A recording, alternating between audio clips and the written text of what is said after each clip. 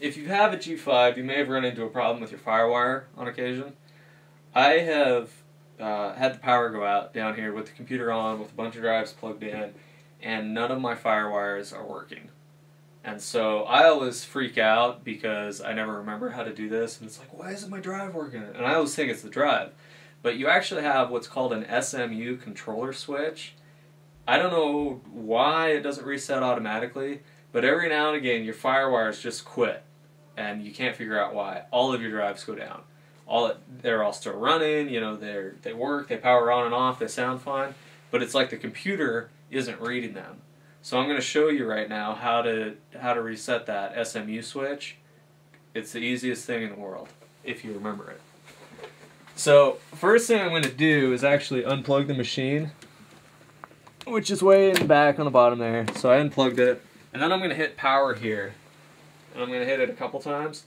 Every now and again you'll have electricity kind of saved in the system, and if you have a static discharge like off your shoes or your socks or whatever, it can surge through the system and fry stuff. So you want to unplug it and then hit your power button to kind of discharge any electricity that's still kind of hanging around in your system. So now that that's done, I'm going to go ahead and lift the lever so I can open this. And I'm going to take off the outer cover. I'm going to take out my air deflector. And I'm also going to take out my fan here, very gently. And then we are going to reset this switch.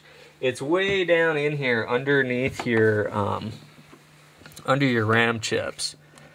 I'm going to zoom in here a little bit. You can see it. It's a little square guy that's next to that power cable, next to that blue screw. Let me see if I can get my finger in there to point at it. It's that guy right there. I'm right under the RAM. So I'm just going to reach in there, and I'm going to push it with my finger a couple times, and that should reset it. Let me see. I got a pencil right here. The best thing really to use is a pencil with a clean eraser, because that way you know you're not going to damage anything.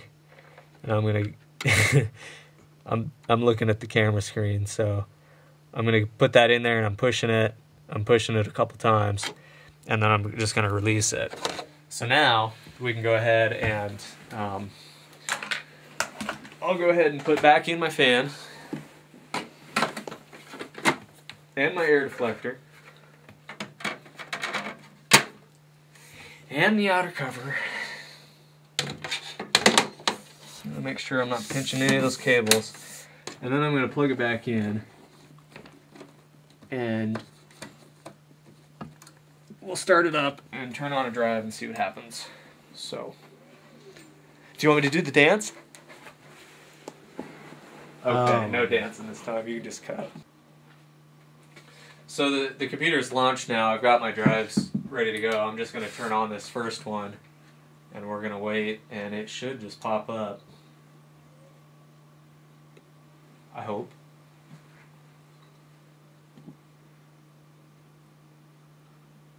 There it is. So it worked. That's good. Yay! Hard drives are back on.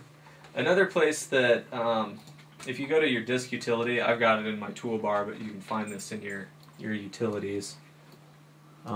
This will show you your different devices. And what had happened, even though that this drive was powered on, nothing was showing up. I can eject it. I can actually unmount it, but I still have the drive there. It's not ejected. It's not... now it's totally gone and the drive is off, so I can safely turn it off. But this is what you'll see. None of your external drives will show up even though they're powered on. It's not that they're unmounted, it's that the computer's not reading through the Firewire. So, check your SMU switch. If you've got a late model G5 like this, that's a very, very good place to start if you're having Firewire problems. So, good luck.